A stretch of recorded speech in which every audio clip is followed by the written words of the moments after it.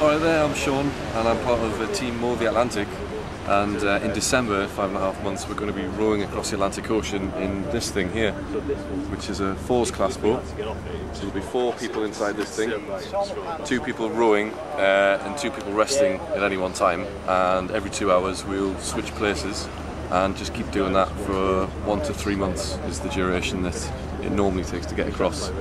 If the weather's good, hopefully 40 days. Well, we wish you the best of luck, but you might see some bad weather, but that's part of the... This is it, it's just to be expected, hopefully. Yeah. Apparently within the first week or so you get a few choppy waves. Right. Everyone's a bit nervous. Second week they're a little bit higher, but you're a little bit more used to it. And in the third week, 60-foot waves, not a problem. So just say the date then again. So we should be setting off on December the 2nd. December the 2nd, right. We're Moor the Atlantic. Obviously we have a website where you can obviously track our progress as we go across, which is moortheatlantic.com. Right. And we're raising money for prostate cancer charities, Prostate Cancer UK and Robocap. Well, thank you. I wish you the best of luck with that. And again, let's have another look at the boat.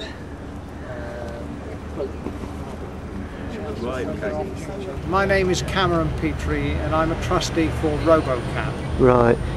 The rowers are rowing the Atlantic for 2 charities. They are rowing for a national charity, which is Prostate Cancer UK, and a local charity, which is Robocap. Robocap is dedicated to providing robotic assisted surgery equipment, which will be based here in Cheltenham, which will cover an area of Gloucestershire, Herefordshire and South Worcestershire. The equipment is specifically designed to work in very tight areas of the body, and it's particularly adaptable for prostate cancer. The current operation for prostate cancer is a very major operation which requires a lot of surgery. It's very traumatic, a lot of blood loss and a lot of liability for infection.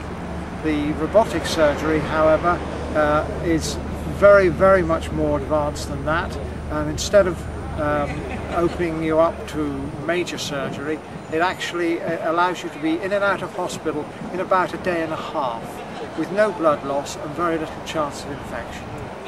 Well, I wish you all the best, and it must be a tremendous experience, and I hope everything goes well. Thank you very much indeed. We're very lucky to have 4 chaps who are willing to do this amazing feat for the benefit of charity. Yeah, that's great. It's a tribute to the British public and the nature of the British public, that they all seem to be willing to do amazing things to raise money for charity. Yeah. Oh well, good luck with that. Thanks very much then. Bye.